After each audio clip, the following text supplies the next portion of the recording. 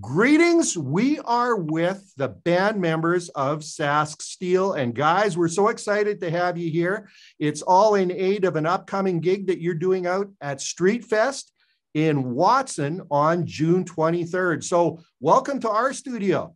Yeah, thanks for having us, Maury. I appreciate that. You betcha. Now, you guys are right now at this moment shotgunned all over the province. So one of the things I got to know is where y'all are at. Gavin, we'll start with you. Yeah, for sure. So I'm originally from a grain farm south of Lampman, Saskatchewan, and currently I'm in my truck outside work here in Estevan, work at a vet clinic here in town. But yeah, I've been around Lampman for most of my life, and then Saskatoon when the school year kicks off. Lampman. You know, very few people might know exactly where Lampman is, but I know it's on the other end of the rail line in the town I grew up in. So that's cool. Levi, where are you at? So I'm out by Lucky Lake on a grain farm. We're just doing in-crop herbicide these past couple of weeks. And I'm also in Saskatoon during the winter for university. That's where I've been the past few years doing agribusiness. Gotcha. Good. And we got a family connection here too. I think we've got Lane down there, your brother, right? Absolutely. So obviously origins from Lucky Lake, right? Yeah, you bet. And then now I'm living in Saskatoon here. I'm just working right now at the local radio station. I've also got my own studio that I'm running as well. Great stuff. And of course, our local anchor guy here, Evan Zentner. And Evan, you are parked somewhere out by Leroy Watson. Is that right? Yes, that's correct. Kind of in between Leroy Watson and Inglefell is where my family farms. I attended school in Leroy. So 4 farm guys. There's a 5th. Who's missing today? Alex Van Stavern. Okay, so where's Alex from? From Creelman, Saskatchewan. So well, that's close enough to Lampman to... Yeah. Okay, got it. Geez, I'm just testing my geography. I got to ask you guys, 4 farm guys from out there, how do you all get together and mesh as one musical unit? What's the story behind that? I guess we all met through university. You know, lots of like friend of a friend introduced it. Oh, this guy plays drums. Oh, this guy plays bass. This guy plays anything with strings. You know, so it's kind of a unique way to really connect and form this band.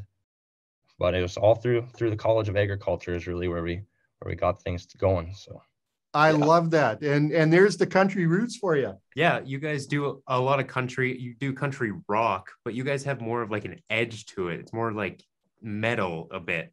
So yeah, I mean, could you guys describe a little bit of that and how you formed those two together? Because those are 2 tough things to form. I guess I could speak to this a little bit. We all grew up with country and traditional roots. Our music influences, however, have been rock and roll, I think, collectively across the board, but mixed in with some traditional country.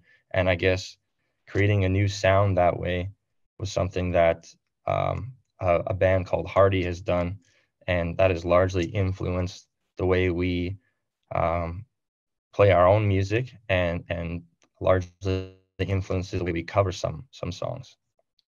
Perfect. I should also go ahead.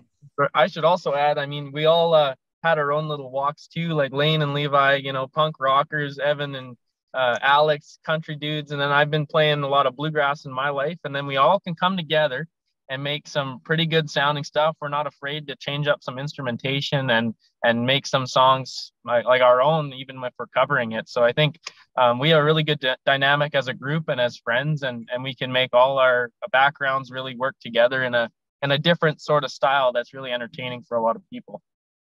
Yeah. Perfect. So I guess I'd ask, you guys do some covers. What's the folks in Watson, what are they going to experience? Who are they going to hear? And then we'll get into your own music. Sure.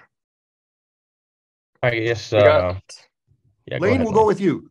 Sure. Yeah, we got lots of like kind of your basic bread and butter crowd pleasers, like Fishing in the Dark, Fake IDs, kind of one of our favorites, Burning Man as well.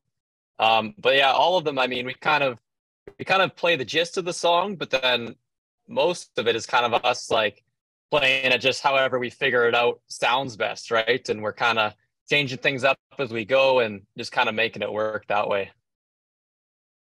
Perfect. Taking liberties with the classics. I love it.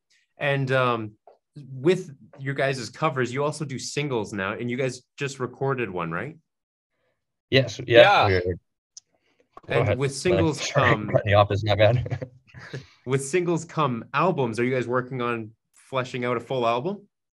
Yeah, right now we're kind of starting with one song just to get something out there, because that's one thing we've been trying to find the time to do, I guess. And then we're hoping later this fall get a full EP or album started, and then get that out as soon as we can. And do you guys have a release date for your single? Not scheduled at this time. Not yet.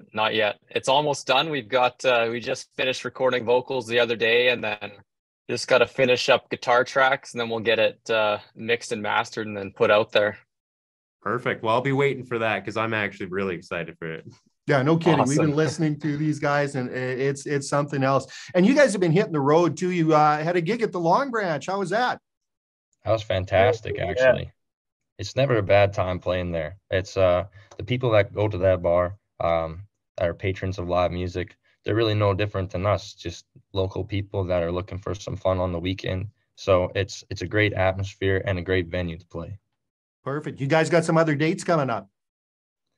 Yes, we are in Watson on Friday, and then we are in Hepburn the following day. And that'll be the extent of our June run, and we will announce show dates for later on in the summer, come July 1st, probably. Get a bunch of them in before harvest, you guys. Yeah, exactly. That's the goal. I figured out how that operates. So, Evan, I got to ask you, you're kind of the hometown anchor in this whole thing, right? Being from Watson, what's it like going back with these guys, right? Your friends and people who develop your own music and playing in the hometown. What are you looking forward to there?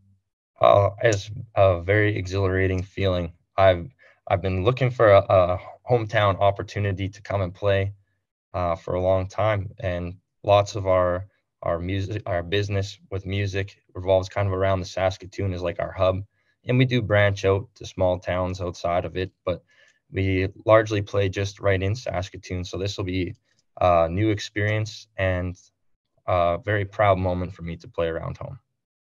Perfect. Levi, we got to get you guys out to Lucky Lake too, eh? Yeah, you got to find some more events going on. Well, you betcha. And trust me, you're going to find them as time goes on. Guys, thanks so much for being with us. Yeah, thank you so much. Thanks for having us. Absolutely.